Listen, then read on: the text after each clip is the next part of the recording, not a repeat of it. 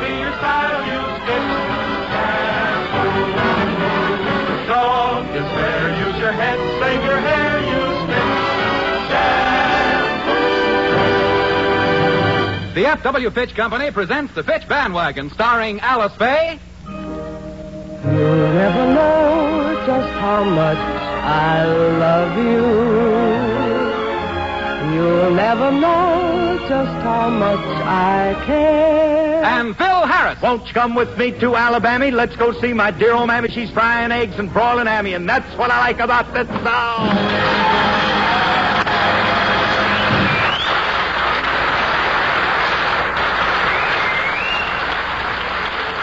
Let's go back to a few minutes ago. The Jack Benny program has just finished, and we find Phil Harris walking down the hall here at NBC.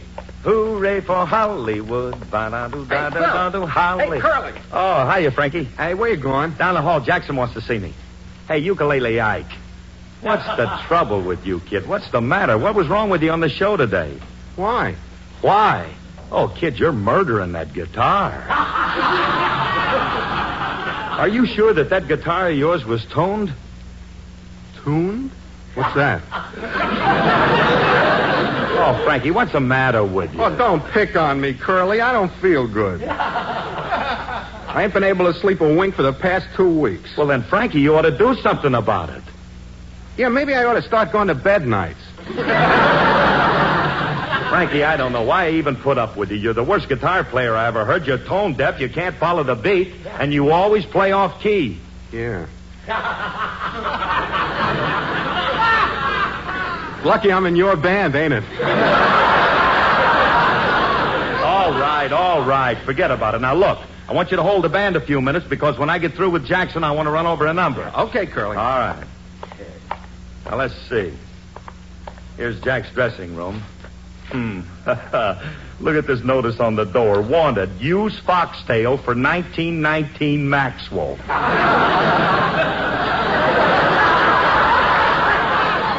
Well, he wants to see me. I guess I better go in. Hiya, Jackson. You sent for me? Oh, hello, Phil.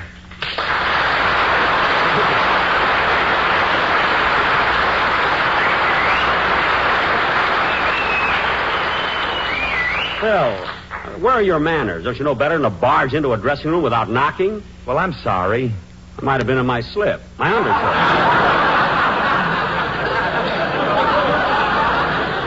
Now, close the door, will you? My head is getting cold. Okay. Look, Jackson, you wanted to see me, huh? Yeah, sit down, Phil. I've been meaning to talk to you for some time. But you see, Phil, Well, what's up? Well, it's about your contract. Contract? Yes, you know, that piece of paper you have that starts out to whom it may concern and ends up with an X.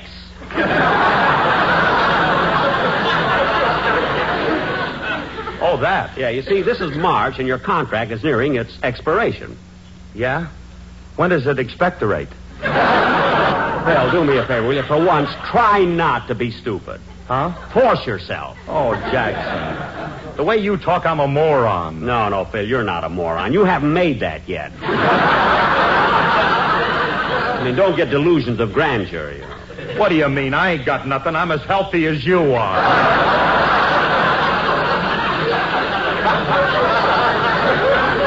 I'm not satisfied on my own show. I have to come over here for that. What I have to say is very important. Perhaps it would be better if we discussed it later. Say at your home. My home? Yeah, you have one, haven't you? Oh, of course not. Me and Alice is children of nature. We're two carefree nymphs who gamble on the meadow with gay abandon. Phil, remind me not to be invited over here again.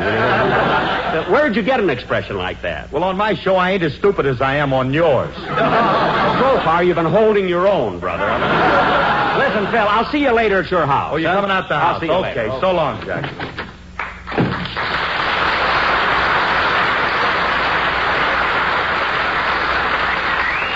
Hey, Phil, the band's still waiting. Are we going to run over that number? Yeah, Frankie, wind them up. I'll be right with you. Okay, Curly.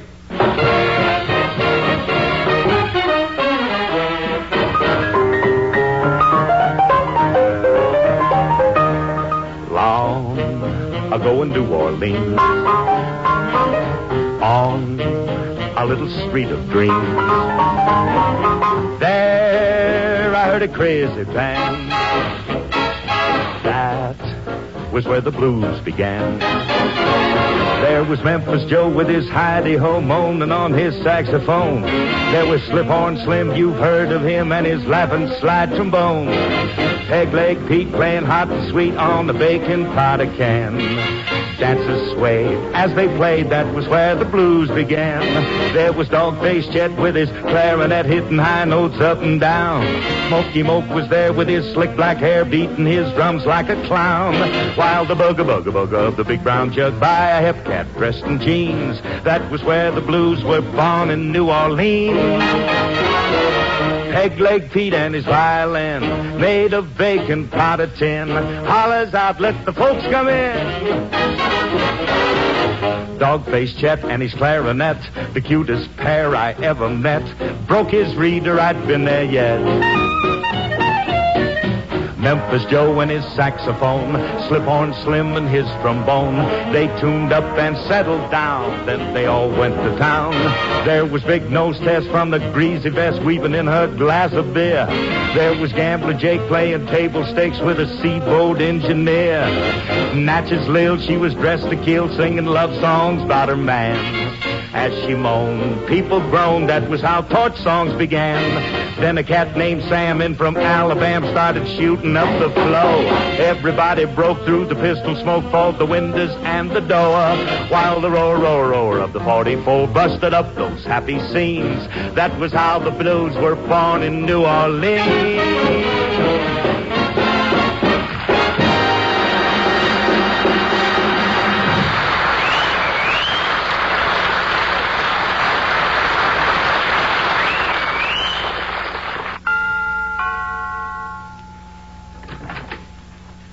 Yes? Hello, Miss Faye.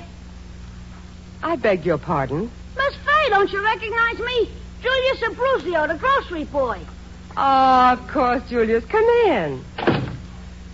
Gee, you're all dressed up.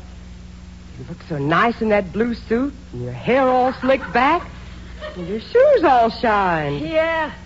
Now smell me. Must I? Go ahead, don't be scared. I got on some cologne for men only. You have? Yeah. It's called Mad Bull number 5. Julius, you're not delivering groceries on Sunday. Nah, this is purely a social call. Well, that's nice of you. Yeah, ain't it? You know what I did yesterday? What, Julius? Well, when I heard you was on for Fitz shampoo, I went out and bought all I could just to help you, adored one. You did? Yeah. At home in my room, I got 48 cases of it. That's awfully sweet of you, Julius. Yeah. The only trouble is now I have to sleep on the fire escape. Oh, that must be Phil. Your husband? Mm-hmm. Take me in your arms, beloved. We shall die together. Oh, Julius, don't be silly. You run along now. Go on. Okay. Farewell, soulmate. Hey, you. Hey, Abruzio, come here. Hello, Mr. Harris. Look, what are you doing coming around here on Sunday? Calling on my best girl. Best girl? Listen, Bruzy, baby Alice is only 5 years old. Now beat it. Okay, Mr. Harris. Baby Alice. If that guy ever knew what was going on, he'd blow his brains out.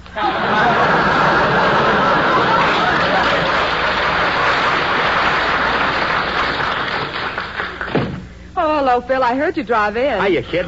Hey, what's up, Jennifer? Well, Jack Benny called you twice. He said he's coming out here tonight. Yeah, I know. He told me. Gee, it's funny, Jack coming here. He hasn't been to our house since the day we got married. That's right. You know, I've always wondered if he enjoyed himself at our wedding. He acted so strange. Enjoyed himself? Oh, he must have. He's still wearing the shoes he cut off the back of our car.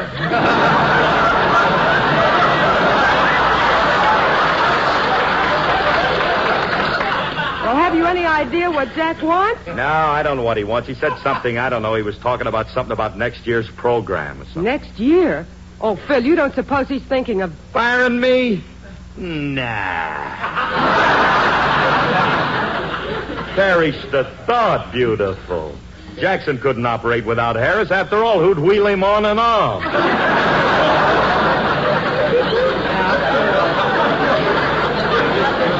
Phil, don't be so sure of yourself. Think it over. What do you actually do on that program? Do? Are you kidding? What do I do? What do I do? Well, I come in there every day, and I walk in, and and then, Why, how do you handle all that in a half an hour? Yeah, I guess you're right. They have been spreading me a little thin over there lately.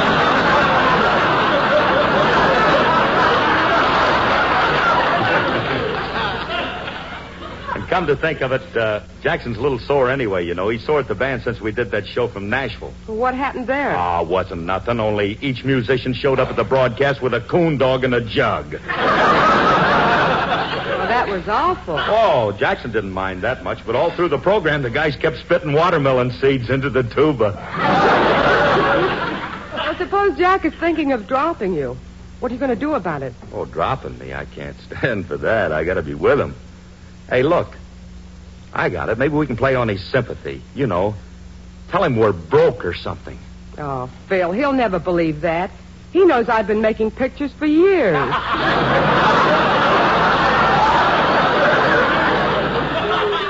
So what? Tell him you blew your wad trying to keep your brother out of Tehachapi. Very funny, but it so happens Tehachapi is a woman's prison. Well, that's why it costs so much. But you know, honey, seriously, I'd feel awful funny about not being with old Jackson. Gee whiz, I've been with him 11 years now. I gotta stay with him, honey. I got to. Well, even if it means taking less money. Well,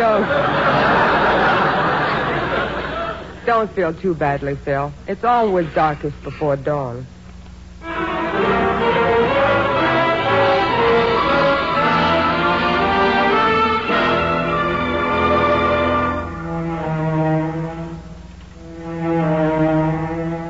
Though April showers may come your way, they bring the flowers that bloom in May. So if it's raining, have no regret, because it isn't raining rain, you know, it's raining violets. And where you see clouds upon the hill, you soon will see crowds of daffodils. So keep on looking for your bluebird and listening for his song. Whenever April showers come along.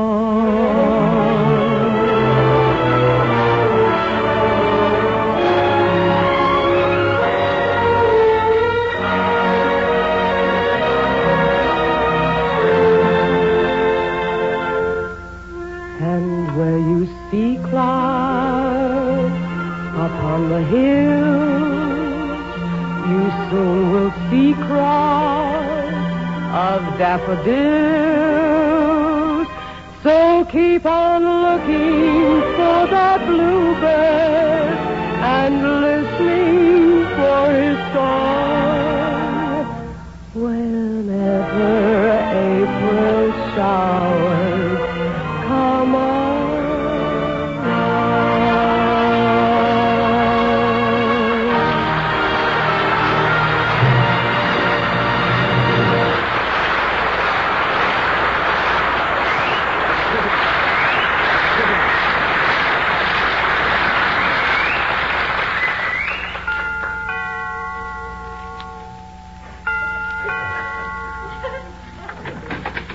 Hello, Fuller Brush Man. Oh, come in, Jack. We've been expecting you. Oh, Alice, I wanted to fool you. Gee, it's good to see you again, Jack. How are you? Fine. Phil's upstairs. I'll call him. No hurry, Alice. Now you have a nice home here. Tell me, how are your children, little Alice and Michael? No, Jack. Alice and Phyllis. Oh, yes, yeah. Phyllis is the girl. No. No, they're both girls. Oh, of course. I mean, it's so nice to have one of each. I mean, to each one. I mean, two girls. Won't you Two sit girls, down? I meant. Won't you sit down, Jack? Thank you, thank you. My, it's a lovely fireplace, but aren't you folks a little extravagant? Extravagant? Yes, you have 2 andirons.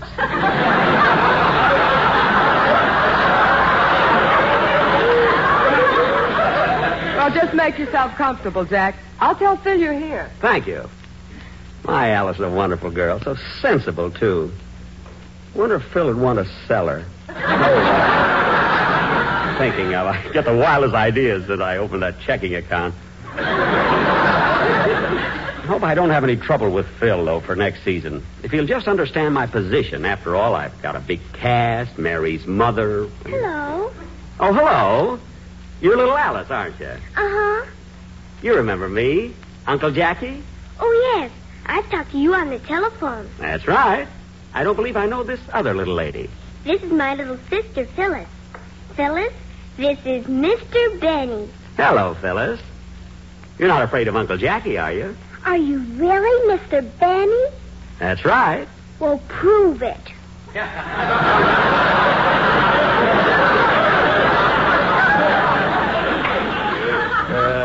Prove it? Yes, go ahead. Do something stingy.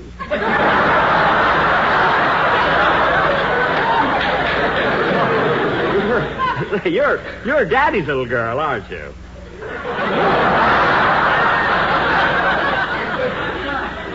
Sure, I'm Daddy's little girl. Whose little girl are you? All right. Sorry I started. Maybe I'll have better luck with the other one. Alice, what do you have there? Our piggy bank. It's full of quarters. Quarters? Oh, well. How'd you get it so full? Everyone who comes to see Mommy and Daddy gives us one.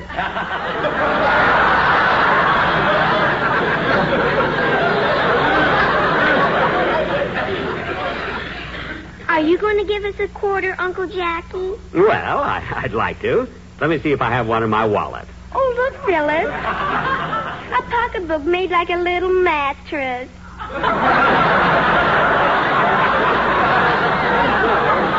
No, it's not a mattress, honey. You see, I keep my watch in there, and the ticking fooled you. Oh, Jackson. Oh, murder. Let me see here. I think this is a quarter. So hard to tell through the green mold. Put it in the bank, Uncle Jackie. All right. Here you are. Well, drop it in. My fingers must be sticky. I ate a Tootsie Roll on the way over here. There. Hiya, Jackson. Hey, what are you doing? Robbing my kids? Of course not, Bill. I just put a quarter in their bank. Oh, shucks, and I missed Haley's Comet, too.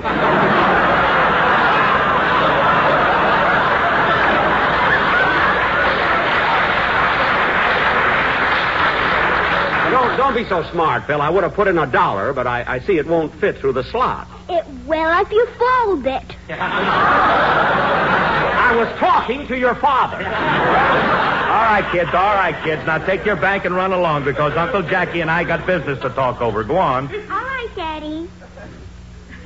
Well, Jackson, what do you want to see me about? Well, it's about the show, Philzy. You see, next year is a new season, and after all, you've been with me for 11 years now. And Now, look, Jackson, I can explain about those coon dogs, and anyway, them watermelon seeds, why, they gave the tuba a rippling rhythm effect. No, Phil, it's just that next year... Hold it a minute, Jackson. I got to get the phone. It's in the den. Oh, of course. Hello? Hiya, fellas. Frankie. Oh, yeah. Hey, I found out why Jackson come out to your house. You did? Yeah, he's afraid of losing you. I overheard him tell his producer he'd do anything to hang on to you for next year. Oh, Frankie. Oh, this is great. Yeah. You know that Alice and I thought... Hit him for plenty, Phil. Let him have both barrels. He's a sitting duck.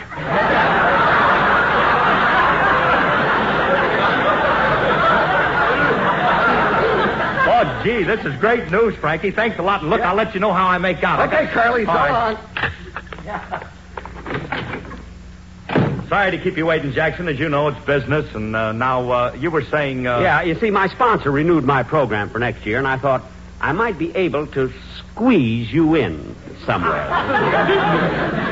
Well, I don't know about next year. You know, after all, I got my own show now. Well, I realize that, Filthy, but I might be persuaded to give you a little more money. Yeah, well, that's nice, Jackson. Now, look, Phil, look. Now, I've been paying you $85 a week this year. But considering, I mean, after all, you have a wife and 2 children, and prices are a little higher now, next year I'm prepared to give you an even 90. $90? Oh, Jack, that ain't no money. Why, it costs us that just for food. Food? Yeah. Don't you grow anything around here?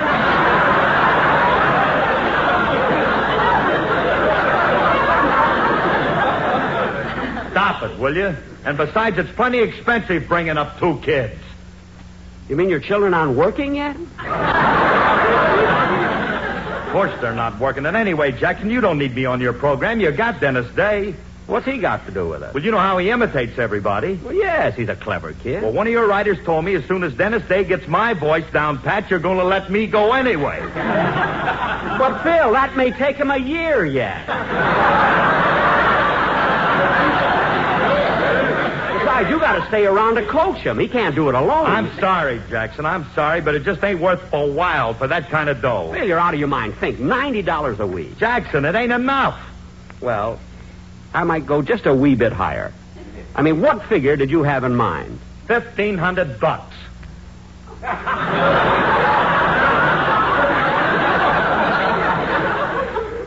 $1,500. But Phil, hotshot, Petrillo boy, $1,500. That's more than I spend in a year. I'm sorry, that's my figure. You can take it or leave it. Now look, Phil, please, listen, Phil, listen, my boy, listen Jackson, to me. You're hurting me. Oh, I'm sorry.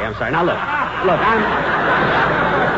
I'm willing to be reasonable. Now, I'm a just man. I'm offering you 90 and you want 1,500. I'll compromise. Compromise? I'll give you $95. And your boys can spit in the tuba all they want.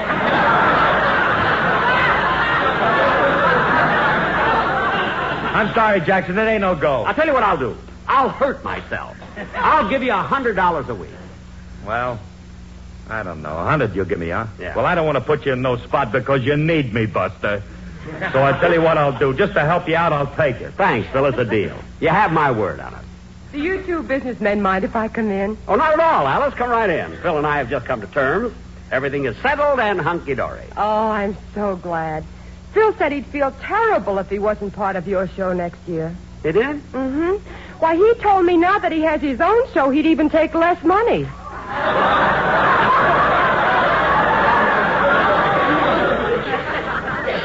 Less money?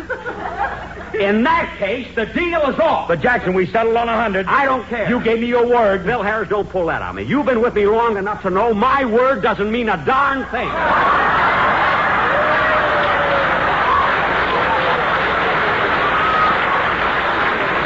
But, Jackson, All you right, said... go ahead. See if I care. Starve next year. Starve? Oh, come now, Buster. This wife of mine has money upstairs we ain't even counted Wait a yet. minute. Yes, and it so happens Phil's doing fine on his own Look, show. wait a minute. Besides, Dennis Day promised me 2 guests. Wait a minute, Phil. Not only that, Phil has 6 pairs of yellow shoes. You're darn tootin'. I just made 5 new records. Wait a minute!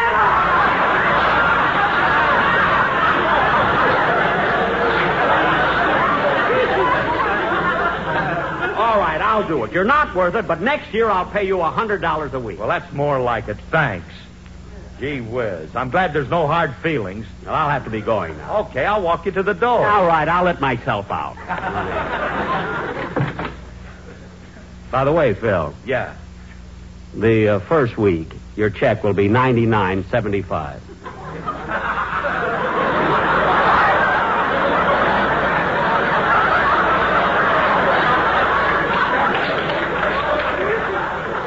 What's that for? Yeah, I put a quarter in your kid's bank.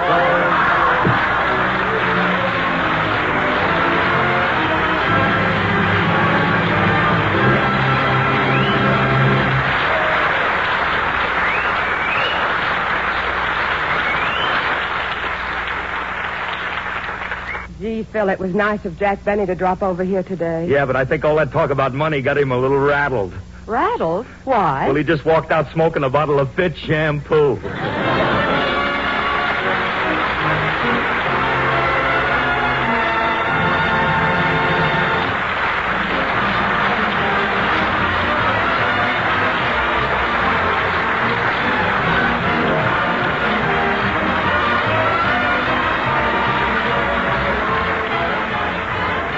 Tune in next week when the F.W. Fitch Company again brings you the Fitch Bandwagon with Alice Faye and Phil Harris.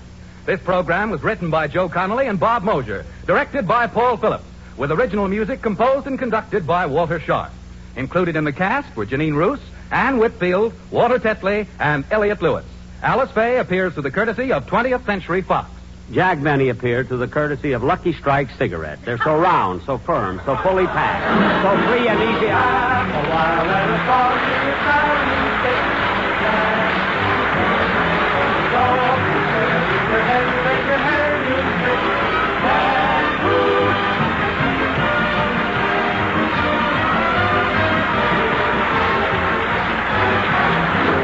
Man, use Fitch's Ideal Hair Tonic daily.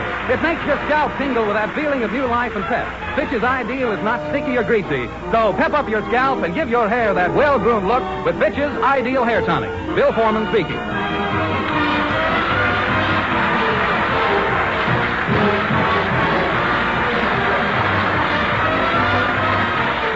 This is NBC, the National Broadcasting Company.